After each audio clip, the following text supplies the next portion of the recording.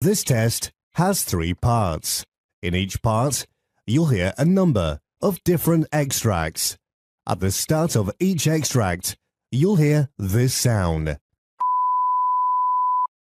You'll have time to read the questions before you hear each extract, and you'll hear each extract once only.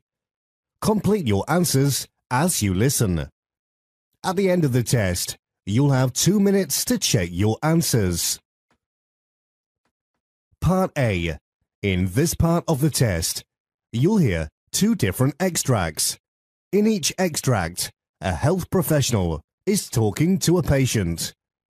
For questions 1 to 24, complete the notes with the information you hear.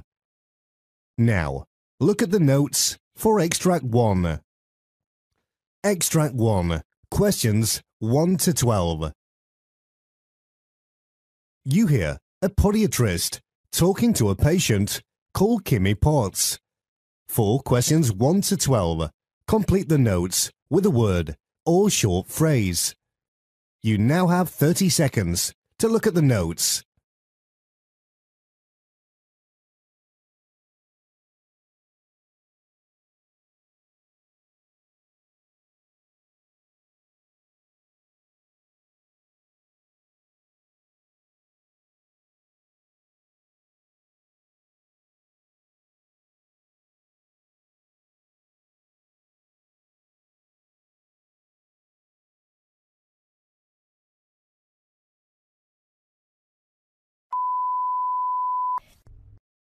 Thank you for letting me know about your condition, Mrs. Potts.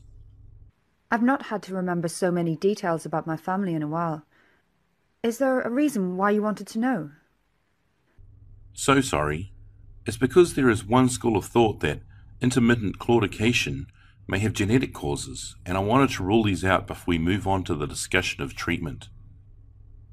So wait, you think I have intermittent... Claudication. But don't worry, the condition is manageable and treatable. And you think it's been passed down? Well, like I said to you, my mum's legs are absolutely fine, and I've never heard of my dad suffering from any cramps during the night. Is there anything else that could have caused this? There are a few causes, one of them being peripheral artery disease. Admittedly, it's a little premature in your case. All that means is there could be hardening of the arteries from accumulation of cholesterol plaques that form on the inner lining of the arteries. It may also be caused by a blockage in the artery, meaning that your calves cannot get enough blood.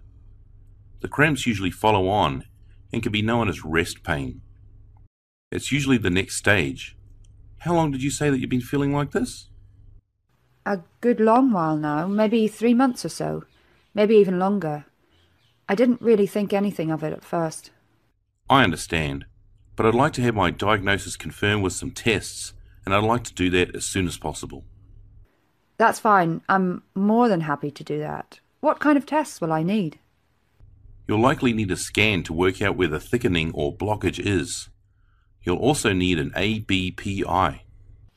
Oh, wait. I think I've had one of those on the 13th of August. That's the one where they take images of the bones to see if there's anything that's broken, isn't it? Not quite. That was likely a routine X-ray. An ABPI is an ankle brachial pressure index to test the blood pressure differences from your upper limbs and lower limbs. Okay, what do I need to do for that? Can we have it done today? We can, but to start off with today, I'd like to test the circulation of your feet. This will involve me feeling for your pulses and using a Doppler machine to listen to them. This will let me know if they are monophasic, biphasic, or triphasic, or in other words, have 1, 2, or 3 audible sounds. Right. I'll then pass this on to the vascular team, and they can take it from there with all the other tests that need doing. Is that okay? Yes, I guess. I'm just a bit overwhelmed is all. 1 minute I'm absolutely fine, going about my day as normal. The next minute I'm keeled over with pain that comes and goes as it pleases. Now you're telling me that I'll have to be strapped to machines and have pulses taken and Dopplers shaking. It's all a bit overwhelming, you know. I can understand that. Don't get me wrong, I'm happy to go and see whoever I need to and have whatever tests that are necessary. It's just that I wasn't expecting this. I mean, I'm quite young, only 24, and I'm in excellent health. I've been eating a strict veggie diet for as long as I can remember, and I detox regularly. I wake up at 6 a.m. each morning so that I can do some exercise before work, and that includes Zumba and Pilates. Other than a short spell of diabetes in '06, I've never had any medical conditions or even any reason to go and see my GP until now. I understand. It's tough to take in, but understand that we're here for you. All of us. And I'm happy to book a review with you in 2 weeks to go over the test results with you. Don't worry, Mrs. Potts. Really.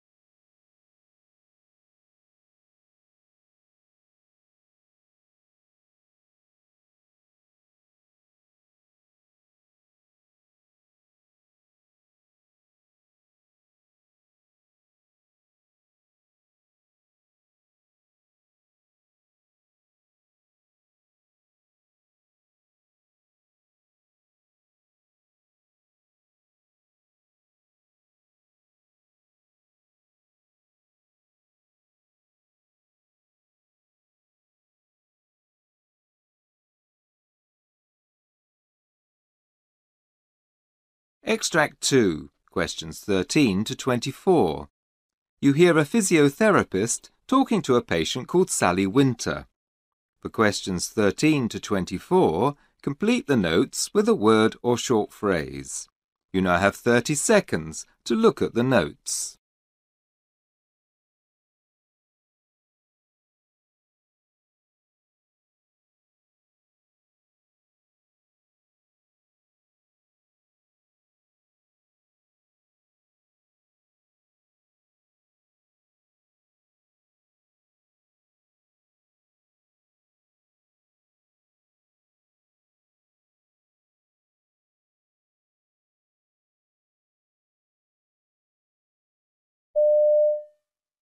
So, Sally, you've been referred to me by your GP, and I've got your notes here. First of all, though, I'd like to hear from you what's brought you here today. Could you tell me how your problems began, what treatments you've had, and anything else you think I may need to know? Well, it all started about 5 years ago. I began to notice a pain in my arm, and it's gradually got worse. Okay. It's a horrible type of pain, a sort of tingling like pins and needles going all the way down my right forearm from the elbow. It's the inside part that's particularly bad, and it occasionally affects my little finger too. Mm-hmm. Anyway, I've had to come and see you because it's got to the point where I can't work. I cycle for a living. I'm a delivery cyclist, and last weekend I noticed I was finding it hard to use the brakes, and when I turn corners, it's agony. I just can't seem to grip things properly. It's having quite a big impact on my life.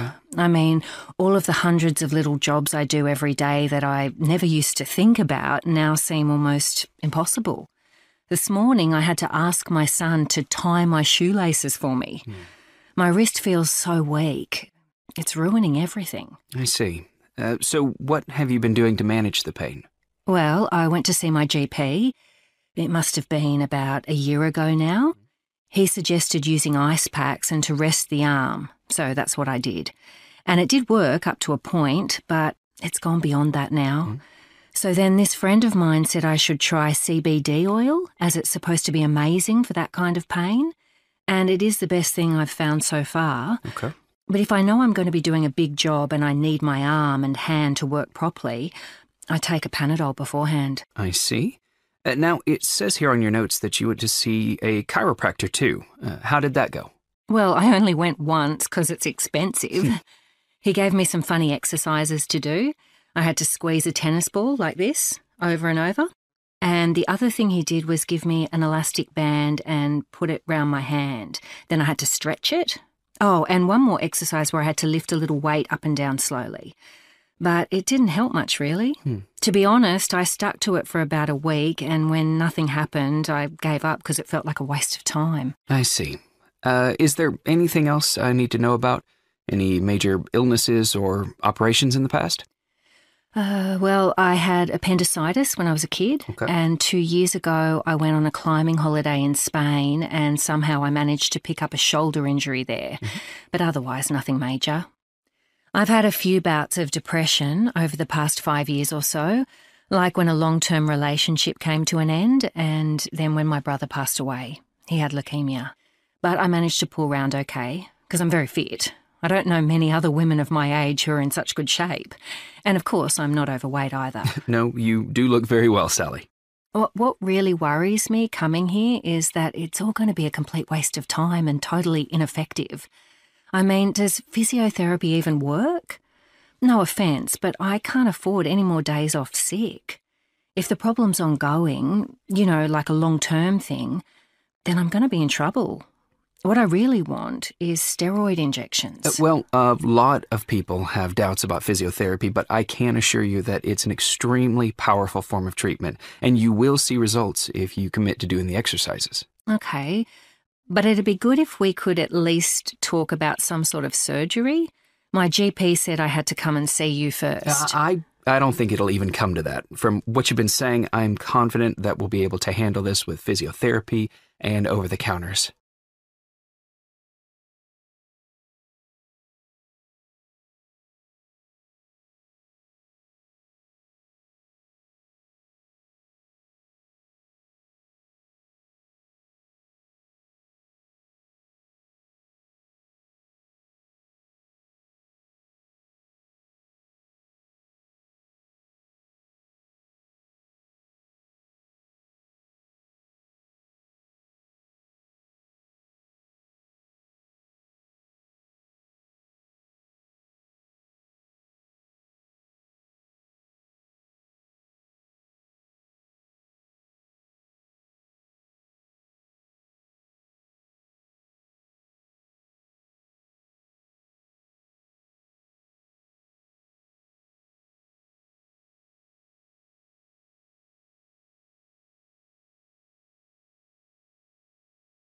In this part of the test, you'll hear 6 different extracts.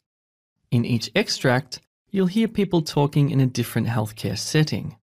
For questions 25 to 30, choose the answer A, B, or C, which fits best according to what you hear. You'll have time to read each question before you listen. Complete your answers as you listen. Now look at question 25. You hear a registered nurse explaining to a student the uses of a peak flow meter. Now read the question.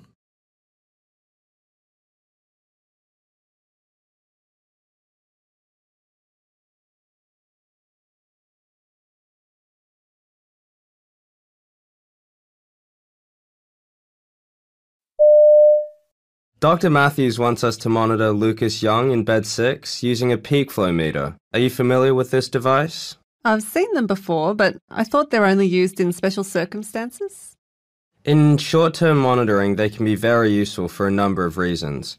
For example, if a patient has suspected occupational asthma, the peak flow meter can help diagnose or exclude the possibility of asthma. It's also handy in monitoring a patient's response to new medication, or in this case, a change in dose. In most cases that I've witnessed, they're used to calculate the trigger point for a written asthma action plan. I see. You hear an emergency department physician discussing a patient with a colleague. Now read the question.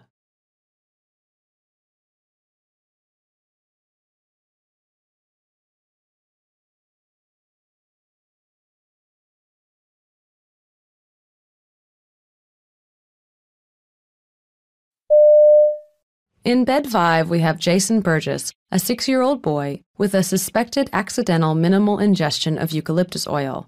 His initial symptoms included mild CNS depression, drowsiness, and ataxia. On admission, his breath smelled very faintly of eucalyptus. At the time of the incident, his mother was in the bathroom where there was an exposed bottle of eucalyptus oil on the vanity. She was distracted only momentarily, but when she looked back, she noticed oil droplets on the front of Jason's shirt as well as on his lower lip and chin. She cleaned his mouth and changed his clothes and thought he was fine, but around an hour later, she noticed his change in demeanor.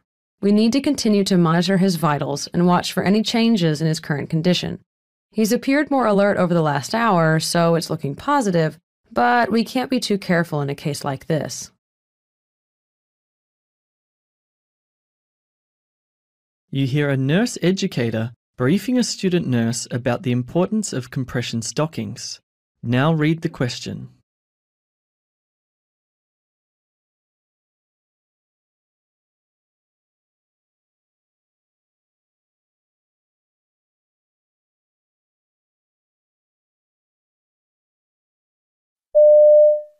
Compression stockings are specifically designed to apply pressure to the lower legs, helping to maintain blood flow and reduce discomfort and swelling. They fit very snugly to help the body's circulation, but that means they can be rather uncomfortable, so not all patients like wearing them. So does that mean all patients have to wear them? Not all, but we encourage their use for post-op patients and especially for particular conditions, such as Mrs. Jones in bed 6. Okay, so why is it so important for her? I was told they are very expensive.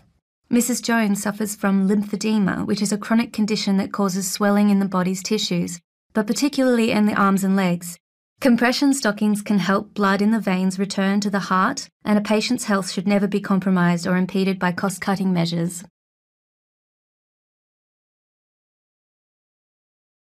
You hear an audiometry nurse talking to her colleague about a recent patient. Now read the question.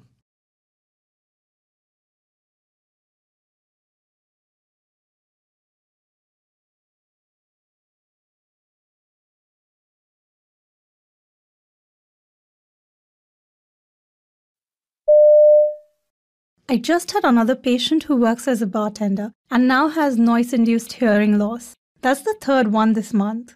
It's very common, but then it's their choice to work in that environment. Of course, but I doubt they go into it with the intention of losing their hearing. Surely the employer should be held accountable. Perhaps, but it's still a personal choice. Yeah, I guess. Plus, they earn more than us with all the tips they get. When was the last time we were given a tip for what we do? You don't expect to get tips, surely. Of course not. I'm just saying they get paid very well for what they do. They don't have to spend money studying, and they still do well for themselves. Yeah, true, but being paid well doesn't justify losing your hearing. I don't know. It seems like a fair trade to me. You hear a nurse giving instructions on subcutaneous injections to a patient. Now read the question.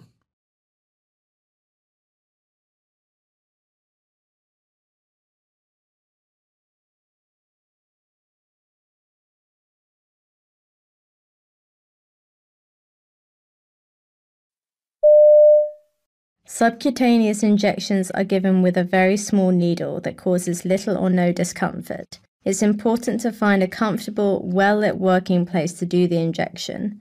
Remember that preparations for each injection are as important as the injection itself. Plan to do your injection at the same time each day. Consistency is key. Make sure it's the medication your doctor prescribed and always check the expiration date on the vial. If it is past its expiration date, make sure not to use the medication. The same goes if you see any particles or discoloration. Just take it back and check with your doctor or pharmacist. You should get into the habit of cleaning your work area with soap and water. Dry off the work surface with a clean towel and then begin to assemble your medication, disposable syringe and needle, your alcohol swabs and puncture-proof disposable container. You hear two nurses at a training day discussing a lecture. Now read the question.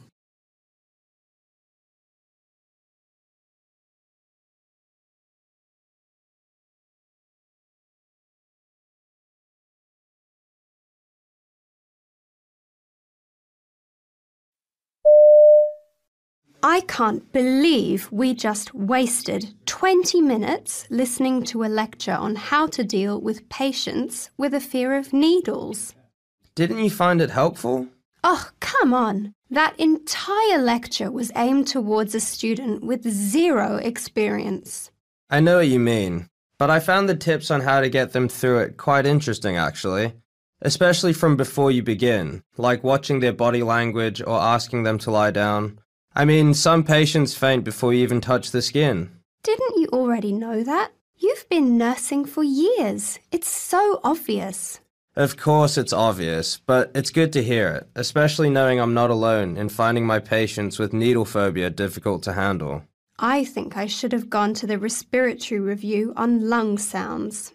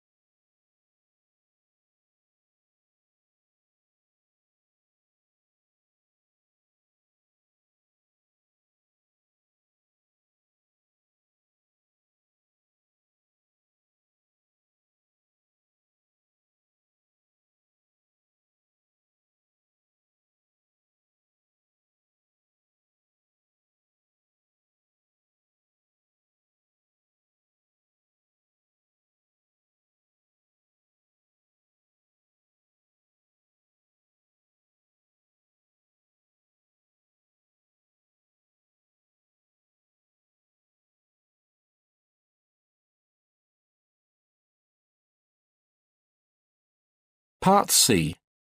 In this part of the test, you'll hear 2 different extracts. In each extract, you'll hear health professionals talking about aspects of their work. For questions 31 to 42, choose the answer A, B, or C, which fits best according to what you hear. Complete your answers as you listen. Now look at extract 1.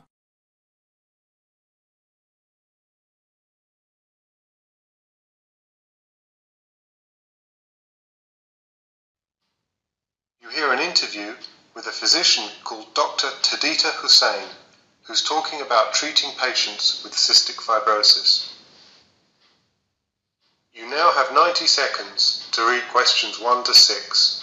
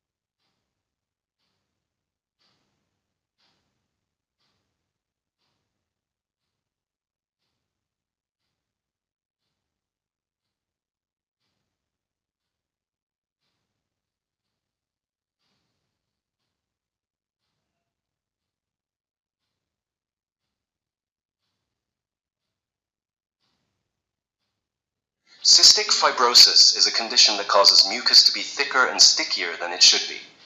Dr. Tadita Hussain specializes in cystic fibrosis treatment and is here to share her thoughts on caring for people with the condition. Tadita, can you tell us a bit more about patients who suffer from cystic fibrosis? Absolutely. Sufferers tend to carry 2 to 5 times as much salt in their bodies as those without the condition, so you can see why their mucus is thicker than average. Treatment for these patients is usually quite time-consuming and repetitive.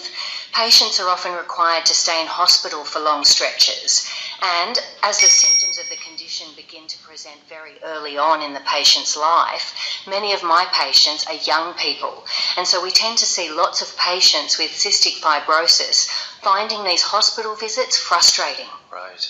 In fact, throughout the UK, about 80% of patients with cystic fibrosis who are hospitalised report feeling at least minimal levels of depression. How about young patients who aren't currently hospitalized? What can be challenging about their treatment? Well, patients can be required to take around 30 pills a day to keep cystic fibrosis under control. So it's understandable that teenagers and young people who just want to be free and independent might resent this ordeal if they think they can get away with it. One of the most difficult things we have to contend with is the fact that if patients stop taking their medication or doing their daily breathing treatments, their condition won't immediately worsen. Instead, it will gradually become more severe until they contract a serious infection, which puts their lives at risk. So, what approaches do you use when treating patients with cystic fibrosis? Well, we've found distraction therapy to be extremely useful. We're incredibly lucky to have received a donation of a number of virtual reality headsets following their success in a number of treatment trials. We use the virtual reality headsets to transport the patient to outdoor settings, often corresponding to the activities they're required to do with us. When they complete breathing exercises on a stationary bike, for example, the VR headsets display a virtual outdoor bike ride.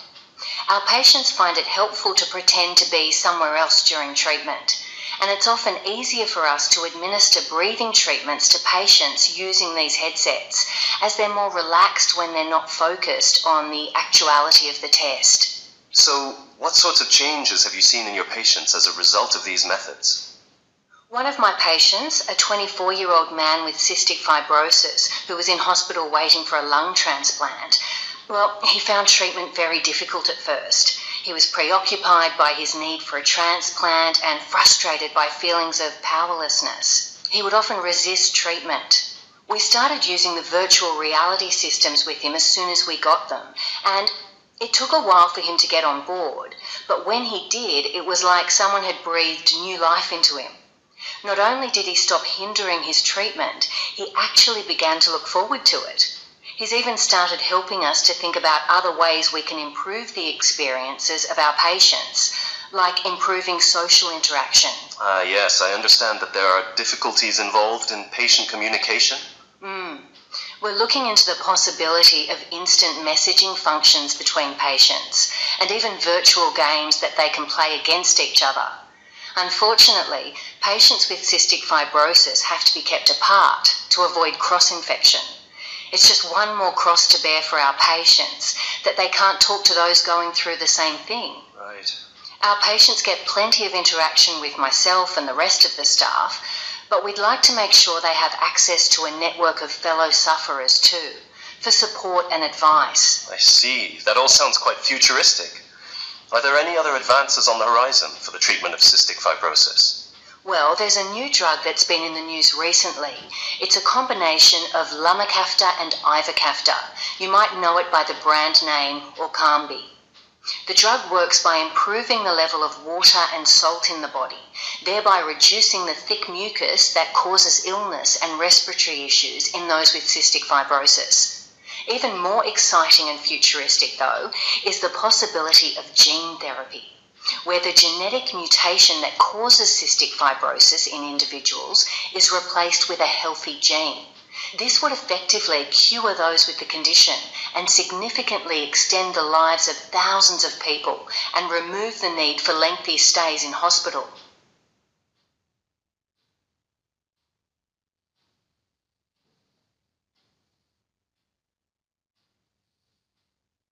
Now turn over and look at Extract 2, questions 7 to 12.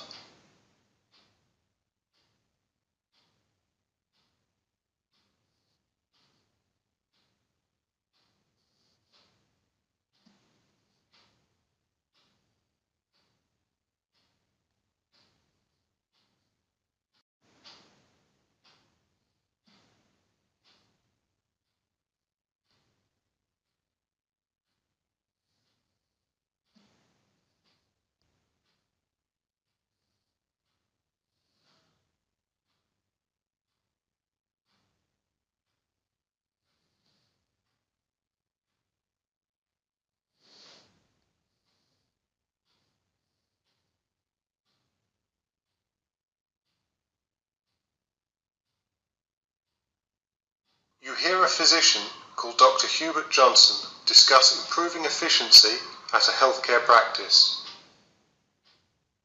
You now have 90 seconds to read questions 37 to 42.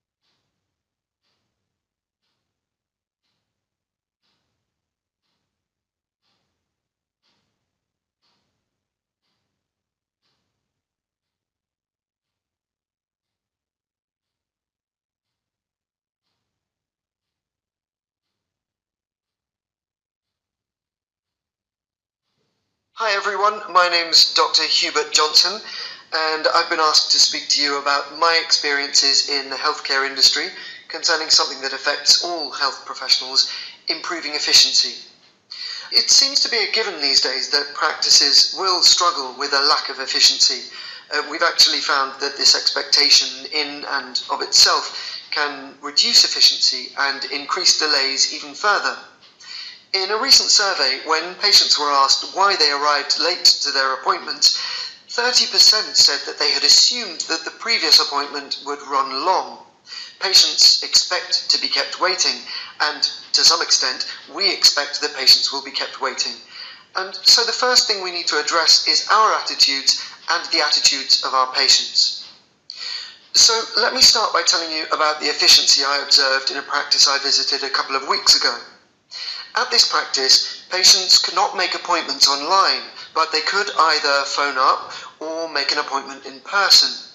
There were never more than 2 receptionists working in the morning, and the practice generally scheduled 80 appointments each day. Patients who were not attending a follow-up appointment were required to make their appointment on the day of. Can you imagine what that practice was like in the first couple of hours they were open?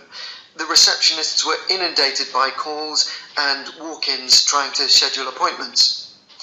As you can imagine, patients who had seen what the practice was like in the morning expected that if they didn't have the first slot of the day, they'd be delayed by at least 10 minutes. So naturally, they arrived to their appointment 10 minutes late.